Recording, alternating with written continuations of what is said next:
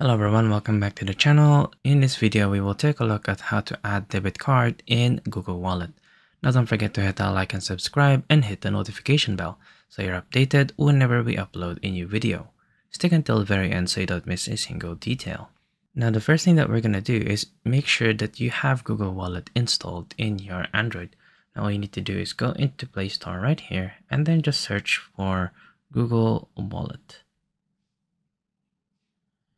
And then you should be able to see this app right here. So this is what we will need to go ahead and install. Once this has been installed, go ahead and open the app right here. And then you should see something like this. Now, if you have already installed a card here, then you should be able to see it on the top right here. Or we can go ahead and click Add to Wallet on the bottom right. Now you can go ahead and add in a payment card, a transport pass, a loyalty card, or even a gift card. So let's go ahead and click on payment card.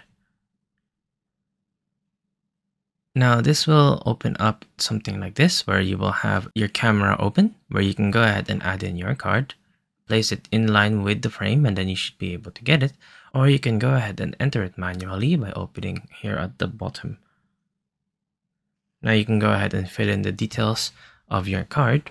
Now, once that you have added all the details of your card, if you go all the way down, you should be able to see the terms and conditions. So go ahead and read through all of this and then go ahead and click Save and Continue.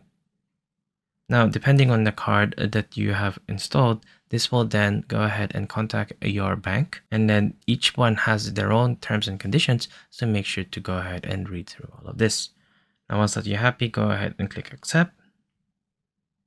And then you would need to verify your card through the bank app or through call. So go ahead and choose one. Now, once this has been verified, and then you should be able to see something like this.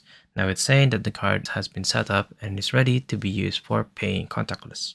Go ahead and click OK.